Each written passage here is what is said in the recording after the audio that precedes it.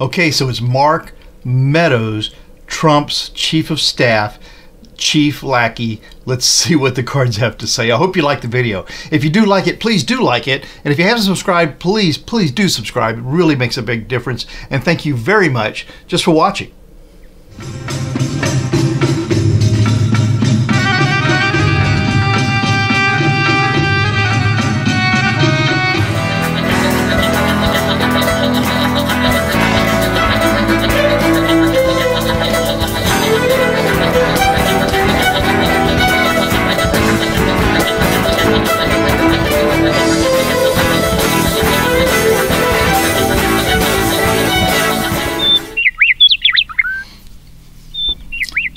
Hi, I'm Mark. This is my journey through tarot. Come on.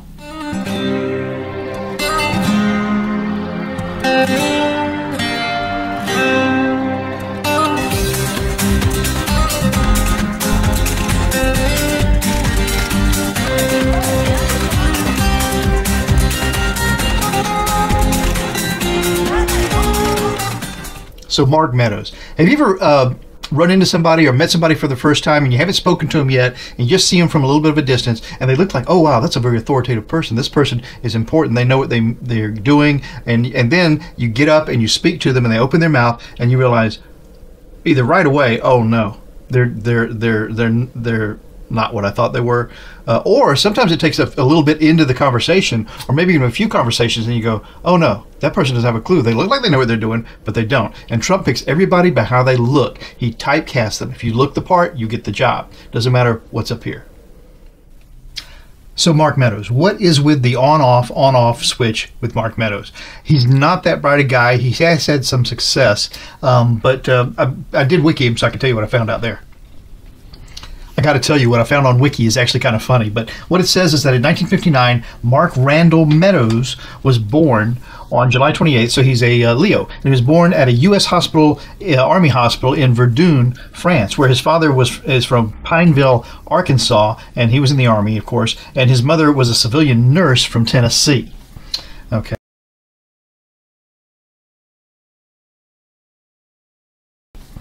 Okay, so that's pretty interesting. Let's see, he grew up in Brandon, Florida. Actually, I know Brandon very well, just very near Tampa, Florida, and described his upbringing as poor. He said he was a fat nerd who went on a diet after a classmate rejected him for a date. And then 1977 and 1978, he attended, this is actually a big controversy, Florida State University for 1 year, but for many years he falsely claimed to hold a bachelor's degree, even in his official federal biography. So eventually he graduated from the University of South Florida with an associate's degree, and he was considered to be one of 45's closest Republican allies in Congress. Now, in 1987, Meadows started a small restaurant, this is pretty cool, in Highlands, North Carolina, called Aunt D's. And he also served as the Macon County chairman of the Republican Party, and he sold the restaurant to start a real estate development company in Tampa, Florida, so that connects with Brandon.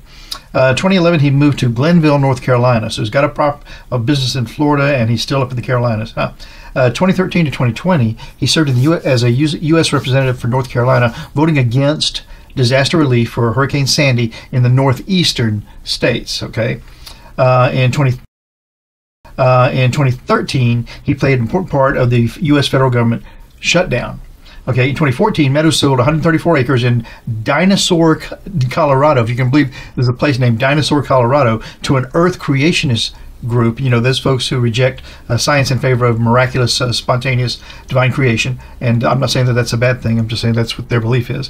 But appeared in a film called Raising the Allosaur. So it's got that dinosaur reference. The true story of a rare dinosaur and the homeschoolers who found it. So I don't know. I should have dug in. Maybe that actually happened. I don't know. But he was in a film.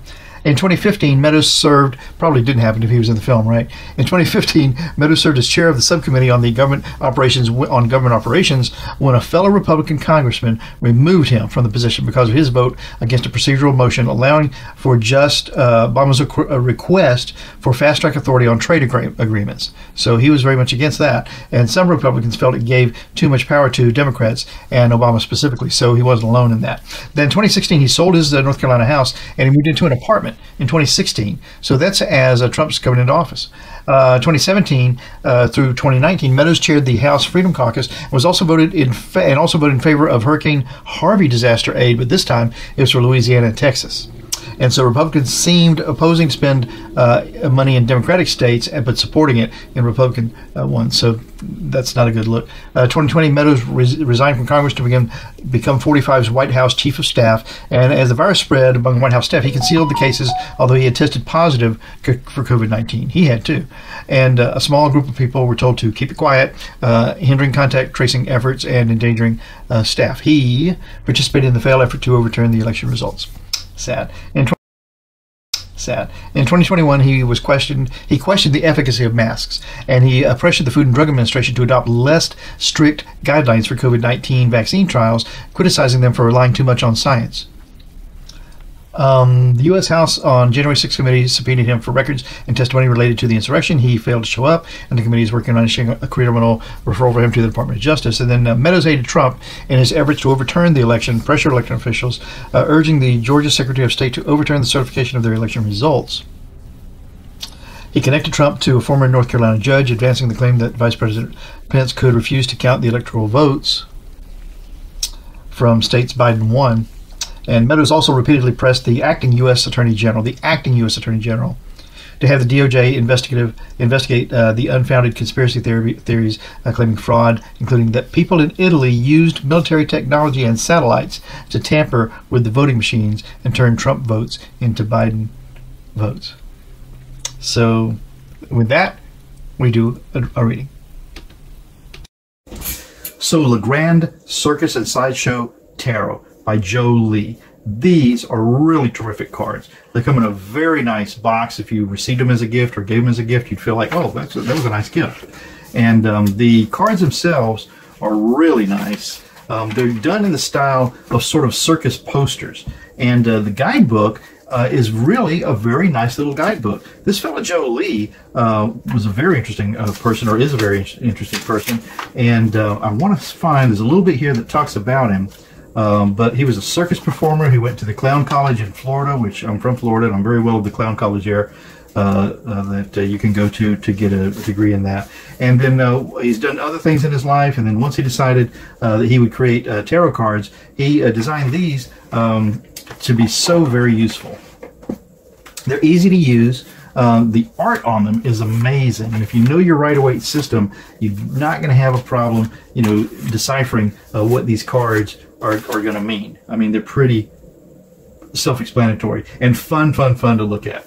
So, I do this so that you can have a look at these cards. And if you're not a person who collects cards or looks at a bunch of tarot cards, otherwise you're only going to see the few cards that a reader pulls at a time.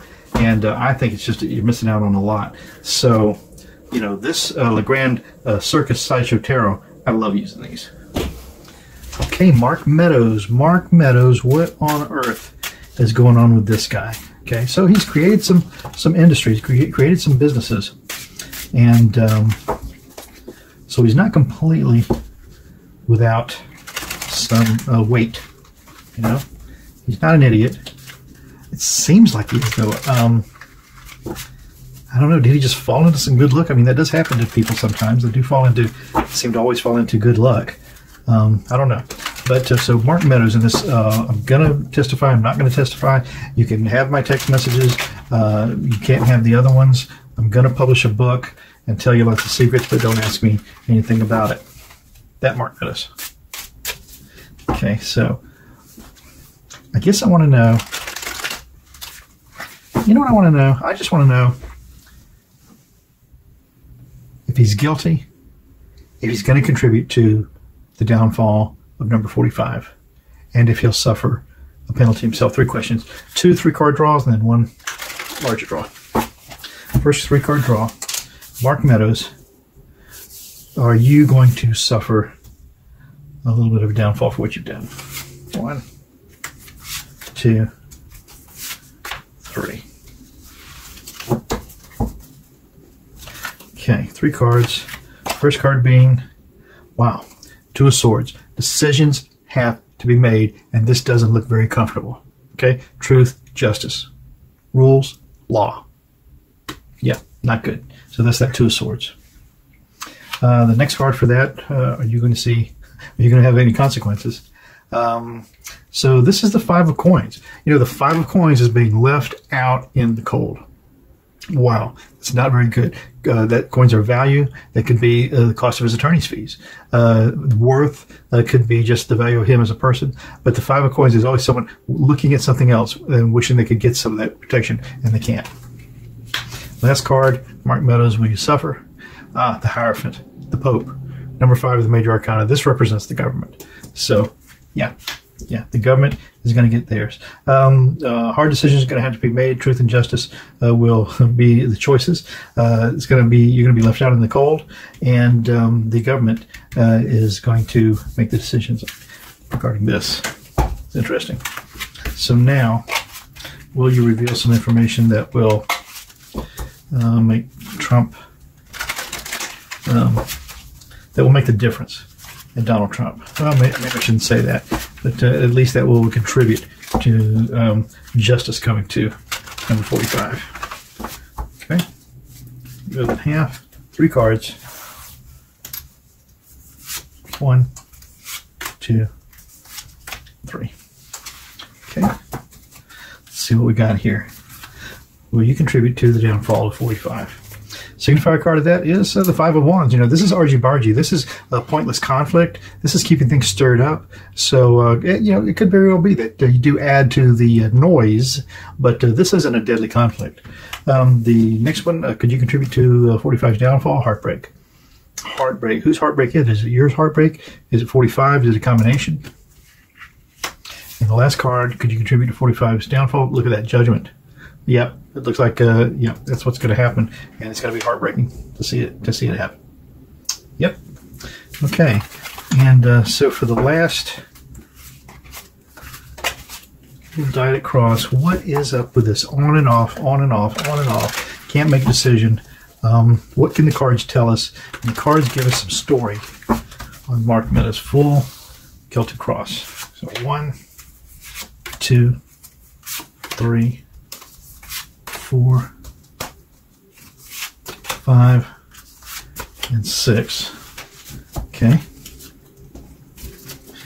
These will tell the story.